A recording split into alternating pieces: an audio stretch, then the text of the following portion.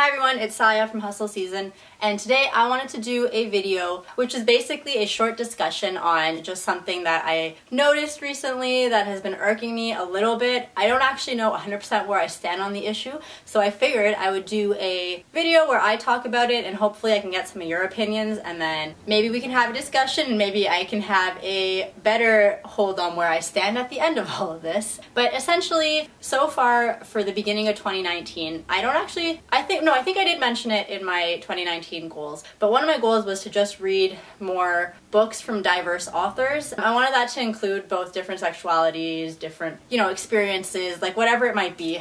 So far, it's mostly just been people of color that I've been reading. I've only read 3 books and I've liked it, and I am slowly trying to make my way. I still think I have not read enough LGBTQ books for my channel, and I want to change that. So I will dive into that very soon too. But anyways, so far the 3 books that I've read for 2019 were Restore Me, which is by a POC author, but the book itself I'm not going to include really for the purpose of this discussion. But the other 2 that I read were Pride by Ibi Zoboi, as well as I just finished American Panda by Gloria Chow. First of all, I loved both of these books, and I will probably do a separate wrap-up where I discuss what I liked and didn't like about them. But in terms of just the diversity of it and the perspectives that they offer and the representation, I was there for all of that. And it wasn't until I started going on Goodreads to see why people didn't like it or what the negative reviews were for the book that I started realizing some of the challenges that exist for authors who want to write a story with a diverse character or want to bring that different perspective. It started to make me realize that it is actually harder to get people to want to buy these books or to want to read these stories, and just more difficult for people to accept them in general. And I wanted to talk a bit about that. I think part of it is some weird form of racism, but that's not overtly what I want to talk about today. Mostly, I just wanted to discuss some of the negative, perspectives. I should think about how I want to phrase this. Basically, some of the things I read didn't sit so well with me, and I just wanted to talk about them. So that's the purpose of today's video. And I can just, start with some of the comments that I essentially read.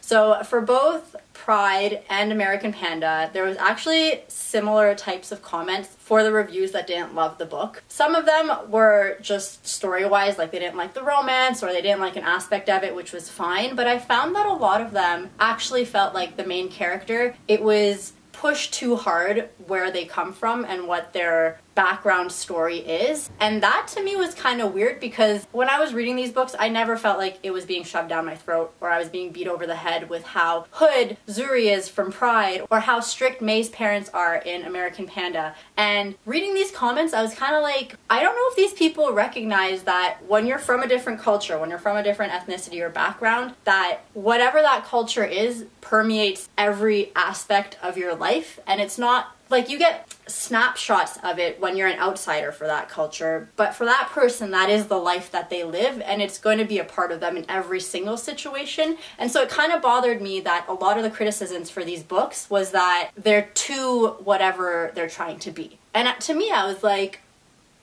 how is that even possible? Like, how is a book about a girl from the hood in Brooklyn, how is it being shoved down your throat how poor she is? Like, if you grow up like that, that is what is on your mind, and that will affect how you see things. It will affect everything you do. Like, I just felt like it was weird because we never question, I don't want to say white because I don't think that this actually applies to all white, so I'm going to say like Western stuff, I guess. But what I mean is by like the default, like the white Canadian or white American person, usually American, but because I'm Canadian, I don't want to leave out the Canadian, so I'm gonna say North American, Western, or whatever. Like, I don't think that when we go and watch a movie, we're ever complaining that this is too white or that. That doesn't sound right either, because now some people do, but do you know what I mean? Like, no one's ever complaining that it's being shoved down our throats how much Western culture is permeating this movie. And that's because that's the accepted and that's the norm and that's what you expect. And I think part of it is that when you cater this book about this Taiwanese American girl, which is what American Panda is about, when you pitch this idea to a bunch of people who are from the Western culture, based off of these reviews that I'm reading, it feels like they're used to experiencing Taiwanese or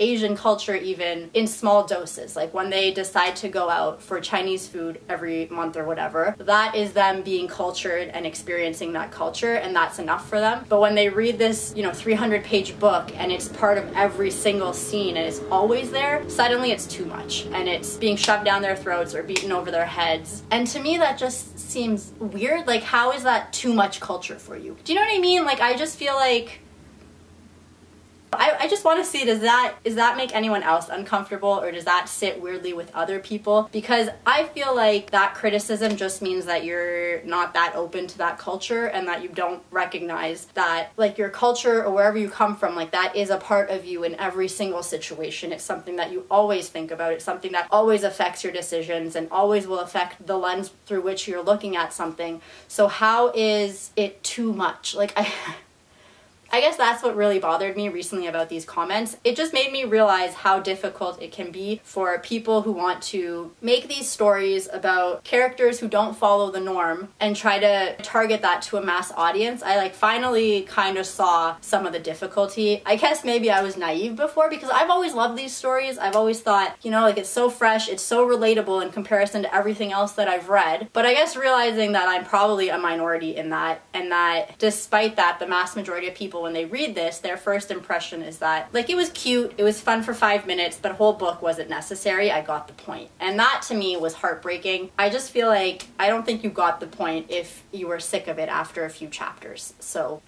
I don't even know if this is a discussion anymore or like a rant, but it was just really frustrating to read these comments. And I was like, when you deduct stars from, this primarily Western-based fantasy novel, it is because of some really big mistakes. Like, you're really, really analyzing, you're very forgiving about a lot of things. And then when it comes to these diverse books, it's like the smallest thing, you're just throwing stars off. And I guess what I'm trying to say is I feel like the standard with which we judge them are so different. If a Western novel did the same sorts of flaws, I still think it would be rated higher than these books with diverse characters. It's just frustrating. I think there's so many reasons for it too. I think, one, there's not enough of them, first of all. So when a single book is put out there, there's this expectation for it to be the greatest, most representative, most all-encompassing of what it means to be that nationality or to be that sexuality. And so there's just a lot of pressure on it. And I think obviously the more that we publish books about diverse people, that hopefully that will go away, and hopefully,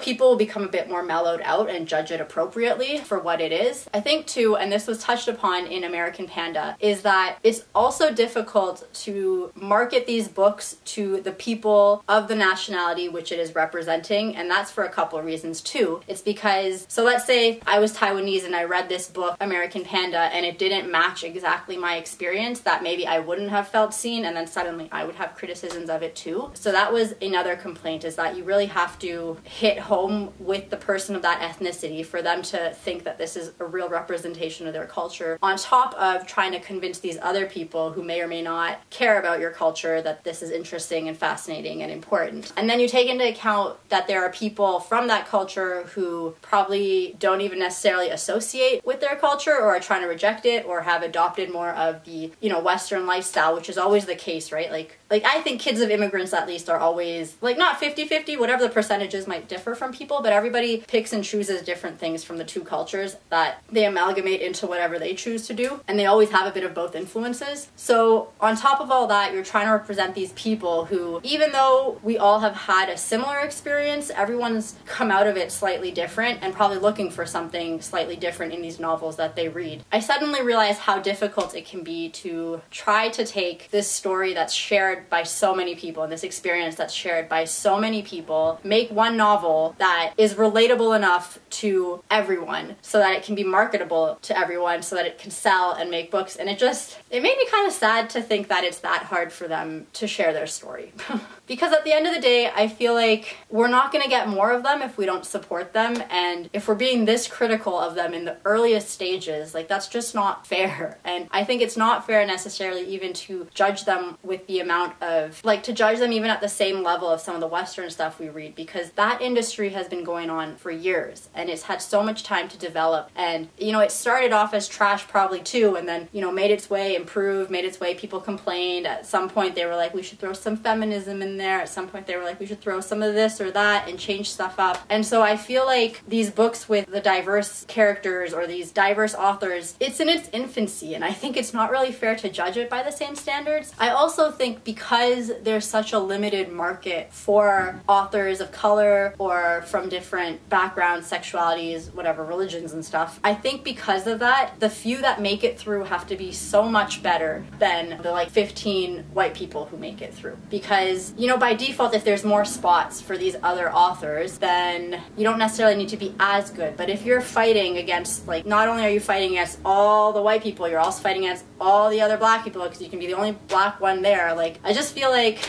I don't know, it just made me really frustrated that it's that difficult. And I guess the whole point of this video is that I wanted us to try to support people more and to just appreciate these stories for what they are and not necessarily even have to feel like we've related to them on some level. Like, don't get me wrong, the reasons that I loved Pride and American Panda recently was because I was able to relate to them on a level that I probably haven't with so many other books. There are stuff in American Panda, even though I'm not Taiwanese, her relationship with her mom, like in my own life, it's something that I've gone through so much. That whole idea that when you're raised here and you start learning about feminism and some of the rights that women should have, sometimes your own culture and the traditions that your culture has, that your parents are putting on you, are not the nicest towards women. And trying to help your mom come to realize that and also have her start challenging her culture, like, it's something, I mean, maybe, I'm sure white people go through this too, to be honest, but seeing that from that perspective, that was something, for example, that even though I was Persian, I was like, I can relate to this 100%. And I think that even if these stories don't mimic exactly how your experience was, they probably still have value, and I think just supporting each other in and of itself is super helpful. But I also think to recognize that for a lot of these people, a lot of these authors, these stories that they write that are very autobiographical, especially like if you think of A Very Large Expanse of Sea as well. So if I include that one along with American Panda, I think part of the reason these people write the stories isn't even for us. It's literally for them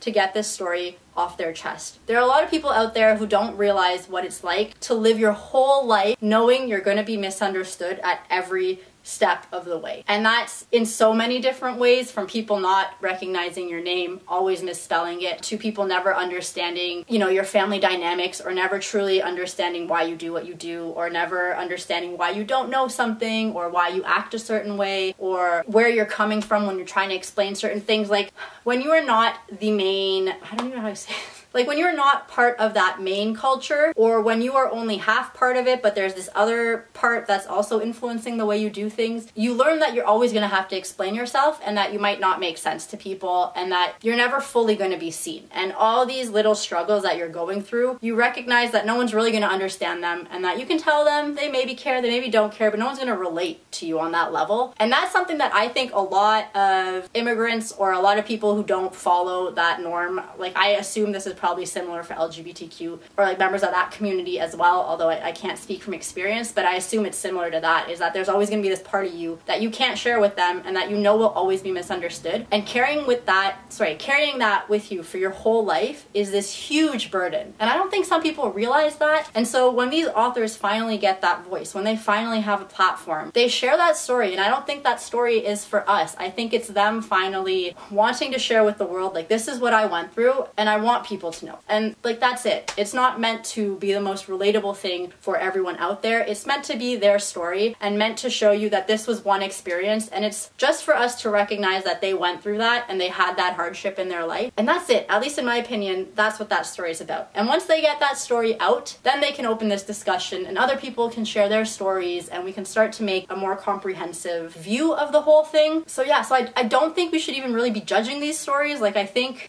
they're more for themselves, and I think think it's just to give you a look into their life. Yeah. And I guess the way that people who are constantly misunderstood, it's never just one or two big events that make you frustrated. It's all the tiny microaggressions. It's all the tiny little things, that mean nothing to that one person, but when you've lived through that 50,000 times, how you answer that question, like, where are you from? No, where are you really from though, or when people assume you're a certain sexuality, but you're actually something else, and just constantly having to tell people and then having them give you whatever weird look or whatever it is. That little experience that you go through over and over and over, and it never stops. And to those people it seems small, but for you it's like this never ending, these little things that chip away at you. I feel like that's why it's a burden. And then we make the story, or we, I guess people of color make this story, and then to have someone tell you that this was too much. This was just like, you kept telling me how poor you were. You just kept telling me how hood you were. And you kept telling me how Persian or Asian or gay you are. And you were shoving it down my throat. It was just too much. It's like it's also too much when I have to deal with this on a daily basis, 24/7. And you can't handle it for one book. I don't know. It really makes me mad. It really frustrates me, because now I can see why it's so difficult for these authors to share their stories and to have people accept it, and we're constantly criticizing when really we should just be supporting. Hopefully if we can support these stories, then we can move on from this and finally just have stories where people are diverse from different backgrounds, and that doesn't necessarily need to be the whole story. It influences the story and plays a role in the dynamics in the story, but doesn't need to be the be all end all of the story. But right now I feel like we're at a point where people aren't even woke enough to understand what it's like to not be exactly the norm that society expects you to be. So we're stuck at this level where people need to just tell you their story like this. And I think, again, I haven't read enough LGBTQ plus books, but I feel like that genre is moving on a little bit, because I think it's been there's been more books around it, and I think that it's moved on past the all gay stories are about coming out, or just being gay and repressed and then coming out, and it's moving on to different genres, different things, and now it's just being incorporated. And I feel like An Ember of the Ashes is also another good example, and what's the Tomi Adeyemi book? Children of Blood and Bone. Those are other good examples too, where it's fantasy but it happens to be a person of color as the main character, and I think that's the eventual future of it. Not necessarily just fantasies, but moving even past that, where we don't need to describe every microaggression for people to even understand that it's a thing and to educate people. We can move past that, and once everyone knows that that is the reality that they face, go into more nuanced stories and go into, or not more nuanced, but move into a different direction where it plays a role in the story but doesn't necessarily need to be the only selling factor. Because right now I think it's targeted to those people. I don't know, I think it's in a weird stage right now where there's not even enough stories, so that fact in and of itself makes the story, but I want it to become so bland, well, not so bland, but I want the market to become so saturated with stories like that we can then move past that and have this whole genre develop further, or not even be a genre. Do you see what I'm saying? I hope I'm making sense. I want us to move past a book being unique simply because there's a person of color in it. I want that to become so normal that we can then move on to the next step. Yeah. I'm gonna leave it at that. Okay, I think that is it for my little rant discussion. I tried really hard. Hopefully I was sensitive in talking about this, and I really hope I didn't offend anybody inadvertently or use the wrong terminologies. I was a little worried because I knew this was a taboo topic, but I tried my best to be fairly objective about it, and I just wanted to give my opinion. I'm more than happy to hear what other people think, and if you are one of those people who's read a book about diversity or about some different experience and you felt like it was just too much and it took away from the story, please talk to me. I'd love to hear. I won't hate on you or anything. I'd love to just see your point of view. So yeah, that is it for my discussion. I will see you next time, or soon, or something. Bye!